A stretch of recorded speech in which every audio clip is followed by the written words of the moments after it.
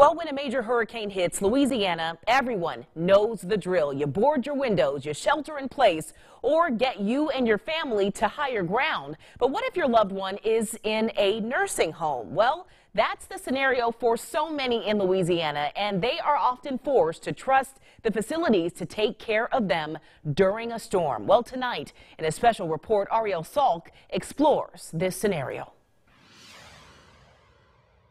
He had a stroke.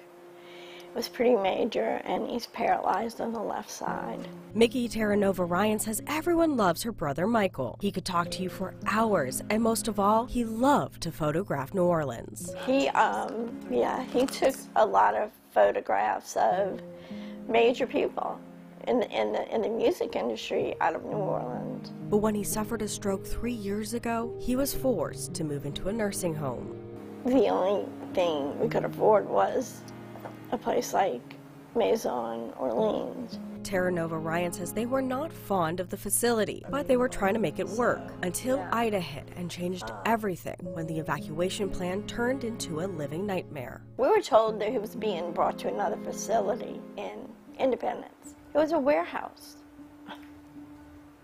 A warehouse. The nursing home Michael entrusted his life with was one of the 7 nursing homes owned by Bob Dean. Before Ida hit, those nursing home residents were evacuated to a warehouse. With 843 other people on a blow-up mattress on the floor. Survivors of the poor evacuation plan described a hellish environment, claiming a lack of food, toilets, and beds. Eventually, the generator failed. The water was coming down the walls. They had like 5 inches. And all he could think about was, I guess, wonder how it feels to drown. I mean, it's like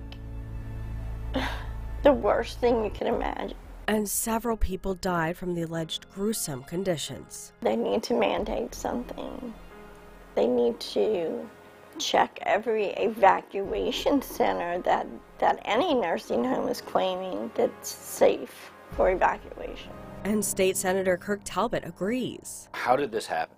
How did we get to a point where, who approved that evacuation plan to go to this facility, this building, no power, no air conditioning, not enough portalets, not enough health care to be provided with these people? I mean, they just empty people in there without anybody knowing.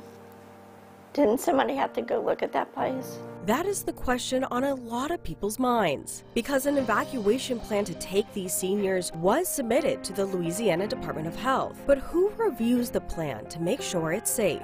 The law requires they submit a plan, but who's looking at the plan to see if it's viable or not? Talbot is working on legislation that, if passed, would require the state fire marshal to check out each location for the future. I just hope we can get something passed where we can prevent this from happening again. Another major issue is power. Losing it can be uncomfortable for many, but for those living in a nursing home, the loss of power is life or death. Well, what we want to do is require nursing home facilities to have generators and backup power. This is not an uncommon practice. In 2019, Florida passed a rule mandating care facilities have backup power after 12 residents of the Hollywood Hills nursing home died when Hurricane Irma knocked out their power. Look, the suffering these people endured was appalling.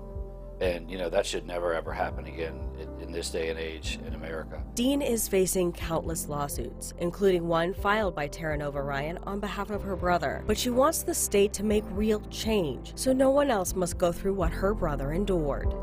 Nothing makes me feel safe about it, even having to evacuate. Not much. Not after this. I don't trust anybody. I love Louisiana, but they dropped the ball on this. Ariel Salk, NBC Local 33 News.